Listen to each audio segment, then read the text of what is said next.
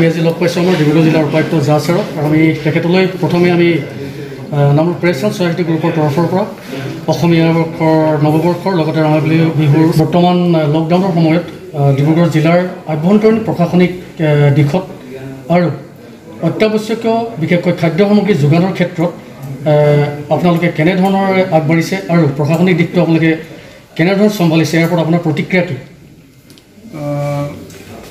জিলা প্ৰশাসন ফালৰ পৰা সৰ্বপ্ৰথম আপোনাৰ নিউজ চেনেলৰ জৰিয়তে ডিব্ৰুগড় জিলা সকলোৱে বাসী ৰাইজক স্পেচিয়েলি নামৰূপ নাহৰকাটিয়া এৰিয়াৰ ৰাইজক বিহুৰ শুভেচ্ছা জনালোঁ।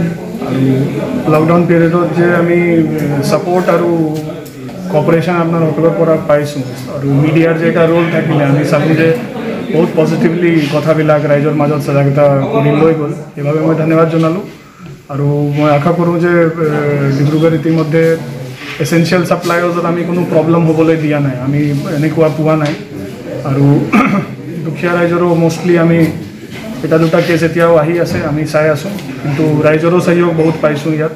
সকলোৱে মিডিয়া গ্ৰুপছ NGOs সকলোৱে ওলাইছে এক লগত একজুট হয় ৰাইজক সহায় কৰিবলৈ, তো ভাল পাইছোঁ। আৰু লকডাউনৰ ছ'চিয়েল ডিষ্টেঞ্চিঙৰ নিয়ম যে আছে, হেণ্ড ৱাছৰ নিয়ম যে আছে, এইটো মই ভাবোঁ যে ৰাইজক এটা লাইফৰ ৱে অফ লাইফত লৈ যাব লাগিব। এইটো নাই যে আজি কৰি ল'লোঁ কালিৰ পৰাকে এতিয়া যেতিয়া ঠিক হৈ যাব আকৌ নাই। মই ভাবোঁ যে এটা ৱে অফ লাইফত যদি আমি লৈ এইটো চলোঁ, অভ্যাসত আনিব লাগিব, যাতে এনেকুৱা এটা কমিউনিকেবল ডিজিজেছবিলাক আমি বহুত ফেজ ৱৰ্ল্ডত আহিছে, যেতিয়া হিউমেনিটিৰ এটা যুঁজত গৈছে ভাইৰেল ডিজিজৰ এগেইনষ্টত। মই ভাবোঁ যে সেইচব বস্তু শিকিবলগীয়া আছে, এটা ভাল চান্স হিউমেনিটি পাইছে বস্তুবিলাক শিকিবলৈ, আৰু ইয়াৰ পৰা বহুত বস্তু শিকিবলগীয়া আছে।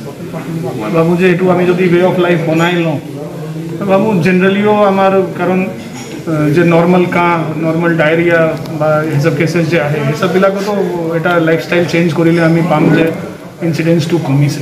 আপোনাৰ ডিব্ৰুগড় জিলাৰ ভিতৰত অৱস্থিত কেন্দ্ৰীয় চৰকাৰৰ নামৰূপ সাৰ কাৰখানা, অসম পেট্ৰ ৰাসায়নিক প্ৰকল্প আৰু তাপবিদ্যুৎ প্ৰকল্পৰ এই লকডাউনৰ সময়ত যথেষ্ট ক্ষয়ক্ষতিৰ সন্মুখীন হৈছে। এই ক্ষেত্ৰত আপুনি নতুন কিবা আপোনালোকে তেওঁলোকক নিৰ্দেশনা দিছে নেকি?